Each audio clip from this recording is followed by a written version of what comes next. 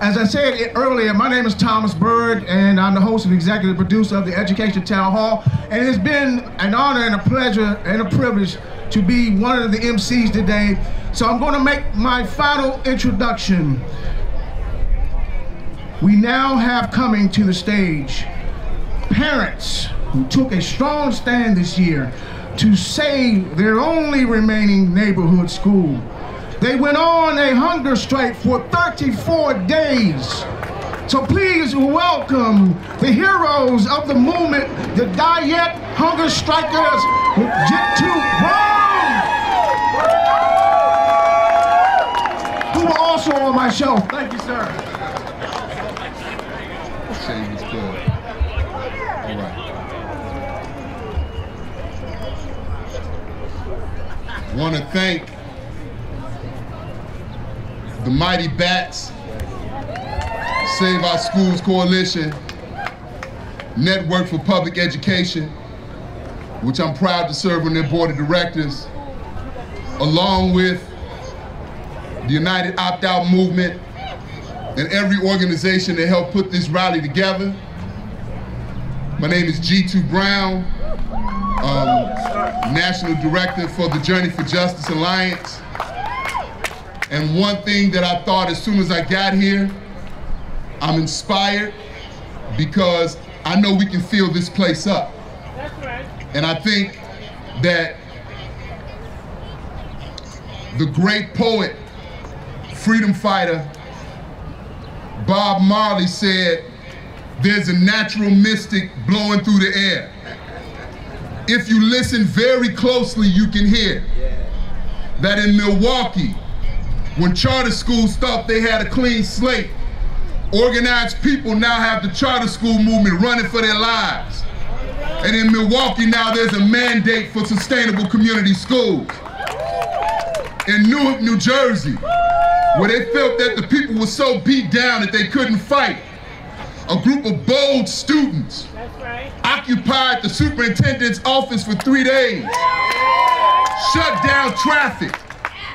A group of bold parents who had the pulse of what was happening in Newark made a decision to file Title VI civil rights complaints about the civil rights discrimination of what's happening with our children, and also launched a boycott of Newark public schools. And for the first time in American history, privatization has been found guilty. So now the struggle is to make them do some get right to the children in Newark. In Seattle, they thought that the testing movement was going to have a clean slate until some badass teachers and the Seattle NAACP said different. Ooh, sorry about that. In Detroit, after they came after the teachers in Detroit and destabilized the community in Detroit, they wanted us to believe that there's no hope. But right now in Detroit, parents, students, and teachers are organizing freedom schools.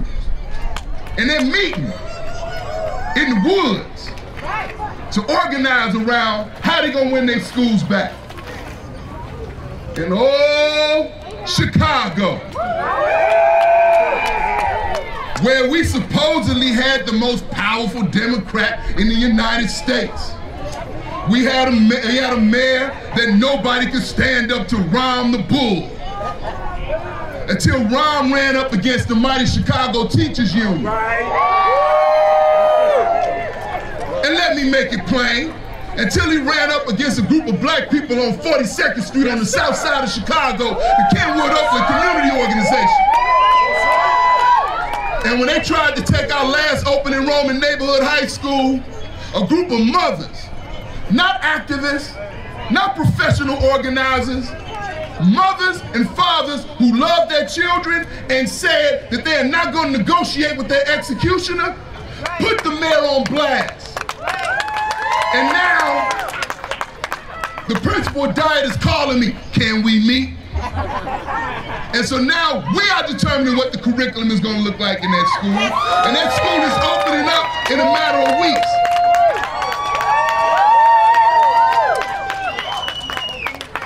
I could go on. in New York, now after 10 years of carnage by Bloomberg, now community schools is the law of the day.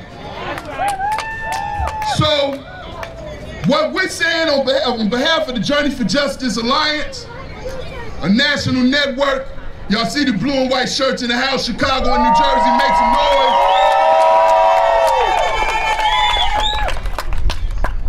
A movement is within our grasp. A real movement that will transform public education is within our grasp. But I want to share something with you before I introduce the real hero, Mama Irene Robinson.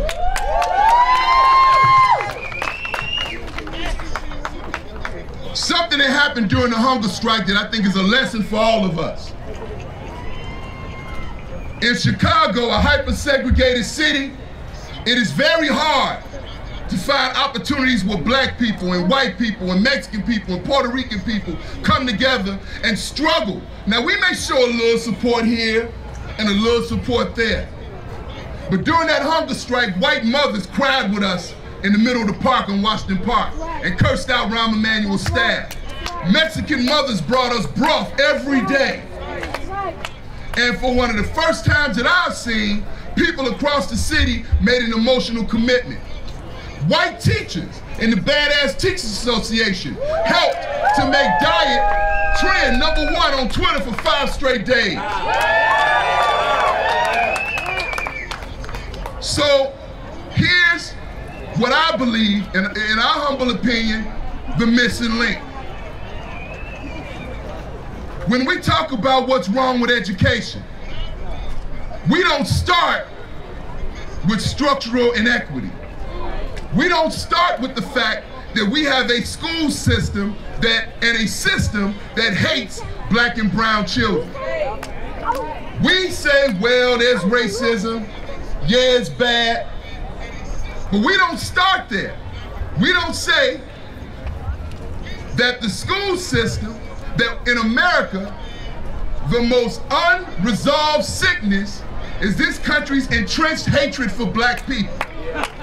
And that hatred for black people infects public policy, infects housing, it infects education, it infects job opportunities, it infects policing. That hatred is made evidence to us in almost everything you can look at.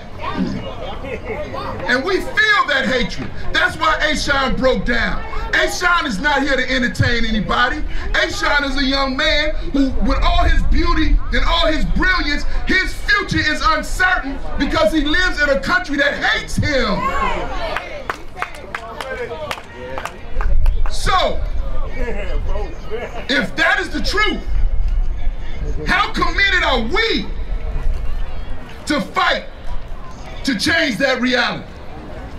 I know white warriors in this audience who I have love for, who have done nothing but support our work.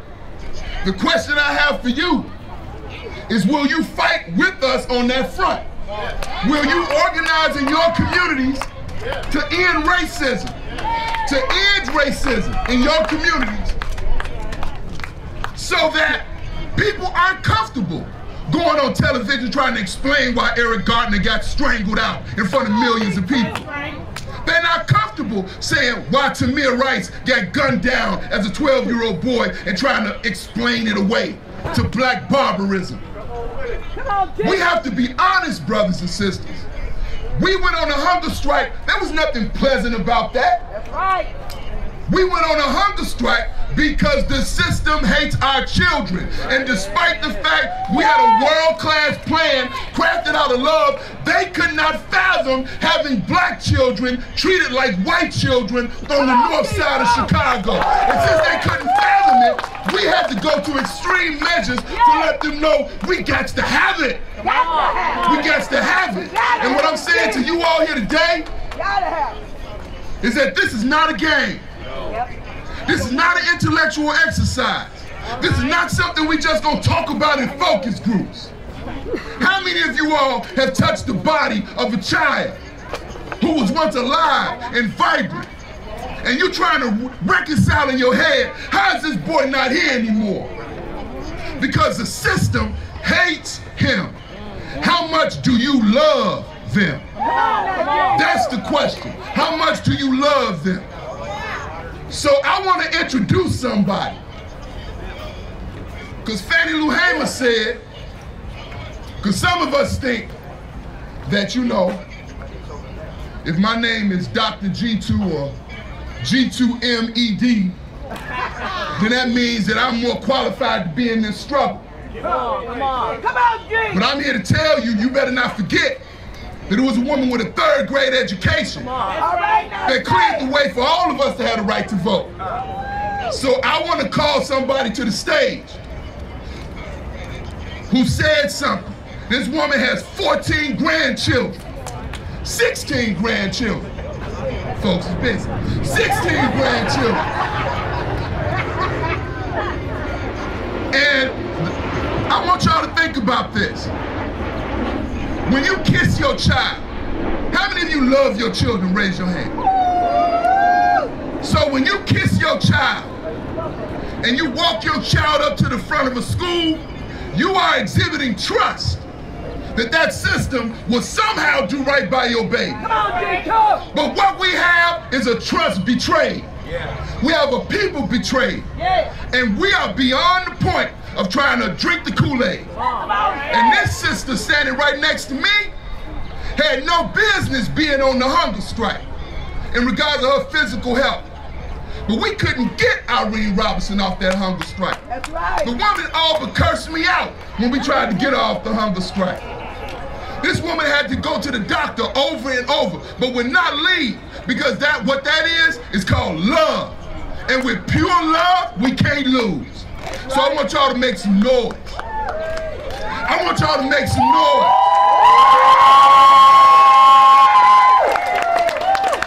For my sister. For my sister. Mama Irene Robinson, make some noise.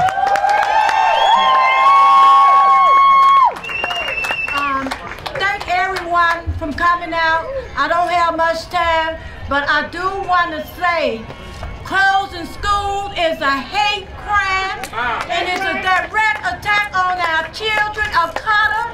And when you close schools, you close them out of getting an education. You mistreat our children. These are our children, and we say no more killing of our children. No more murdering of our public education. No more killing our schools. No more killing our children. I don't have that much time to talk because they asked me to I can't say my speech. So I'm just saying that we all know that racism have came in our community, have took over our home, have took over our school, have took over our house. We have to stop it. And only we can stop it. I couldn't talk long, but together we can stop it. No one has the right to take our children and mistreat them and kill them while we stand inside. I went on a hunger strike to protect our children. We went on a hunger strike to put our life on the line for our children. So as a group of, as a group of people, we must unite together. These are our children. I have a dream that all children supposed to be together. Every child supposed to have a world-class education in their neighborhood school, to be safe, not to be fighting, not to be scared if they're gonna live for today or tomorrow. No. I'm they're gonna kick me out. I had a speech, but I couldn't say it. Cut it short. Cut it short. Okay, cut it short. Where's that speech? Where's that speech? Okay, I have 16 grandchildren. Okay, I have 16 grandchildren, and 9 of them have been victims of racism in Chicago public schools, where black schools have been sabotaged and closed, and children made to think that they are failures. My grandchildren was shuffled from one school to another school as if they was desks of brooms, not human beings who deserve to be treated like their lives matter. Please hear me when I say it. Closing schools is a hate crime. Privatization is a violation of our human rights. In Chicago, New Orleans, Philadelphia, Newark, Patterson, and Kennett, New Jersey, and other cities around the country, our schools are set up to fail and through into chaos, and we get to blame for it. The conditions are set up to make us believe we are helpless, that there is nothing we can do. But I stand as a live witness. We are not helpless. We have the power to change it. And we have the power to demand our kids get a world-class education across the country for every child. We have to make the decision. The public officials or no one else make the decision on our children's life. We are demanding that our voice be heard. Under no circumstances do you let any system, no one, allowed to hurt our children. I say that again. Under no circumstances. We don't sit back in silence and let somebody take our children and do what they want with them. These are our children, and we make the decision over. And just as we want our house safe, we want our neighborhood safe. We want our schools safe. We want all the money that Ronnie and you stole from us out of our school. We want the tip money. We want 50 sustainable schools. We want it all back. And as I say, and I say it again, closing schools is a hate crime. We want everybody on the board off the board. We want educators. We want parents. We want people who love our children to teach our children. We do not want many jail cells and schools. I say again, together we will win. 34 days I'm going home and strike. It made me stronger. You know what? This is modern day slavery. I ain't no slave for nobody. Free yourself and free our children.